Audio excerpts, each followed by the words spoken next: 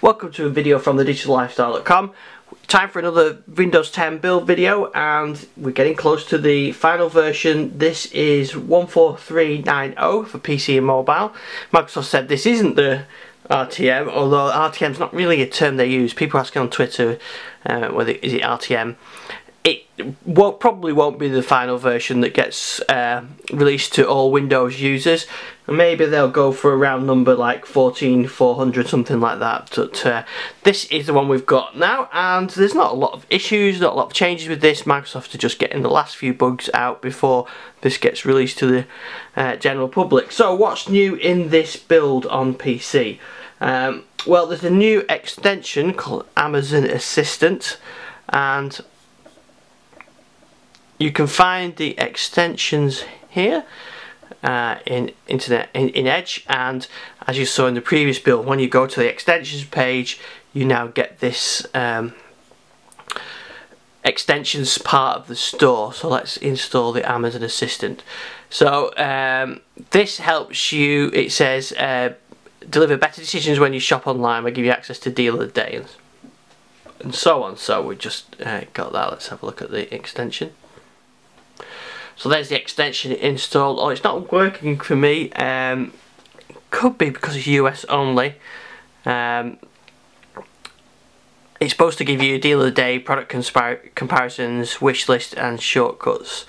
So I'll try it again shortly as well.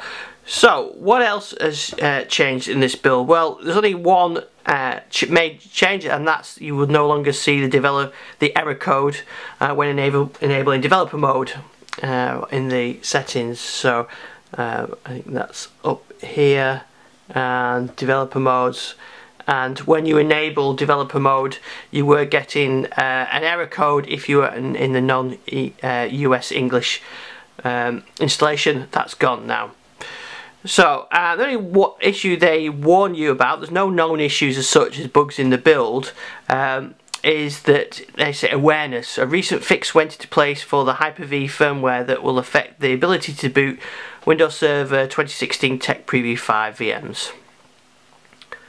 And if you try and boot a Tech Preview 5 VM with secure boot enabled, it will fail. So the workaround is to disable secure boot, and there's a fix for that on its way. So that's the only issue. So if you just use it for normal consumer stuff, then there's no problems. It'll all work fine. So and I should point out as well, as with previous builds, there's no watermark down here. A good sign that this could be the release version, but like I said, it probably won't be. But it's not far off now.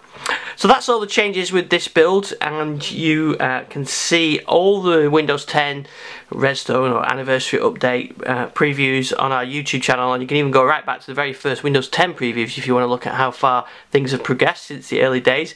So there may be a couple more hands-on videos before we get to the final release, but not long now. Thanks for watching this video.